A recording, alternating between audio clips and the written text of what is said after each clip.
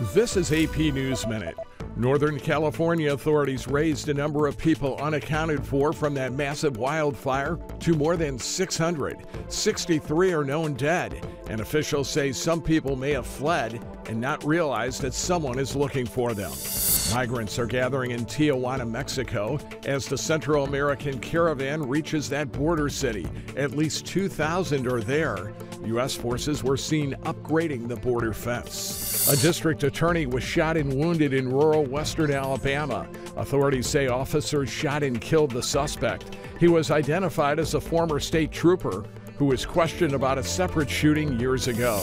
And the U.S. Senate race in Florida is heading to a legally required hand recount.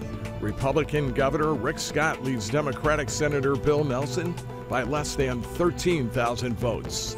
Mike Hempen, The Associated Press, with AP News Minute.